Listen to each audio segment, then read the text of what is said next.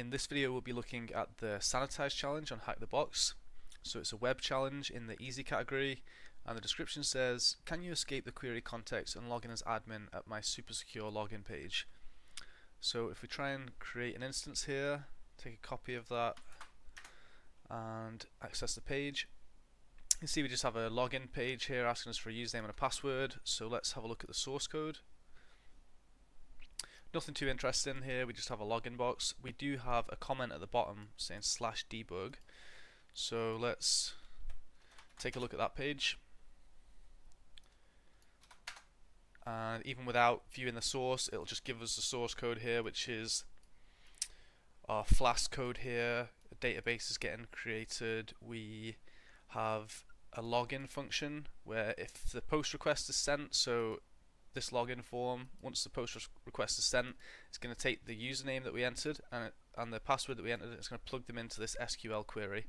So it looks like a standard or a classic SQL injection vulnerability, where if we select all from users where the username equals the username we entered, and then all from where the password equals the password we created. You can see here that we have the login get as well username, and if we admin, and if we use the admin user, then it's going to return this flag variable as well.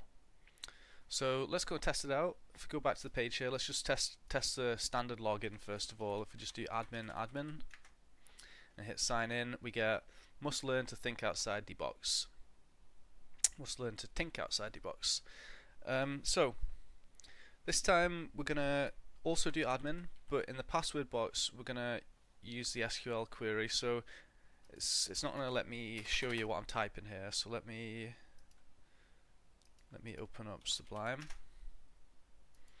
And essentially here, for anybody who hasn't dealt with SQL injection vulnerabilities before, we're selecting all users from the user table where the username equals admin and the password equals whatever we put in here.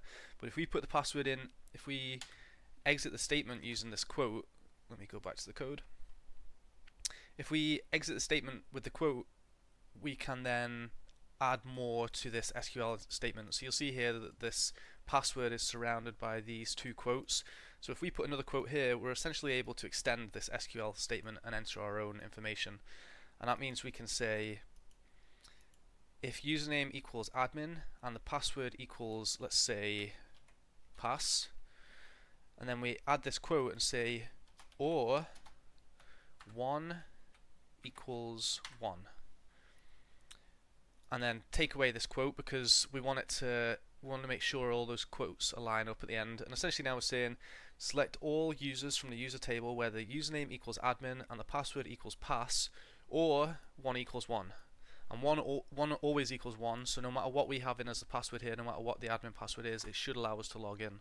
If we take a copy of that, paste that there and hit sign in, and you'll see here that we've got our flag. Another nice easy web challenge there to get started. Hope you've enjoyed this.